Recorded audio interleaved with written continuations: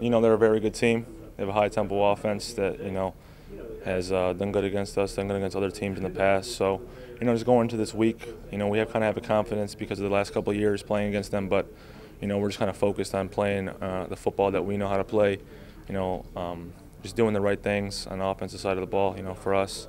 So just going in the end, we want to have a good, solid game. They're a hurry-up offense. They present two quarterbacks. They have different packages for number 12, and they also have like a wildcat package. So we're just going to have to be in our game and understand what quarterback's in and which they represent. You want to go in and find any pressures that they do.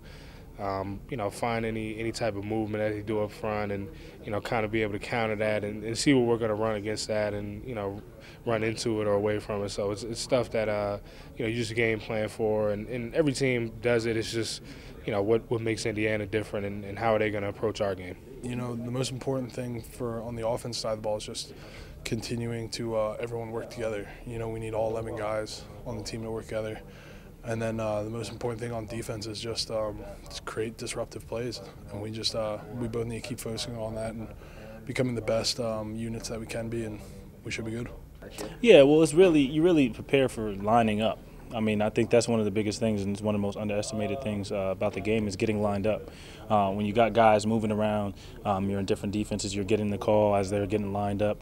You might be on one side of the ball, you need to be on the other, but making sure that we get aligned correctly first, and really just doing your key and your base defense. You don't want to get too crazy or get too colorful in terms of the things we're doing.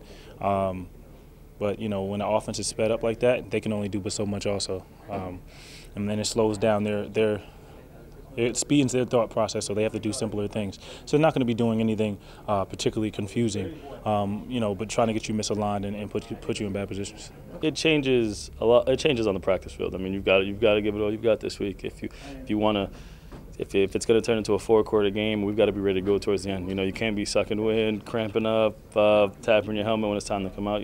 Big players got to step in big games.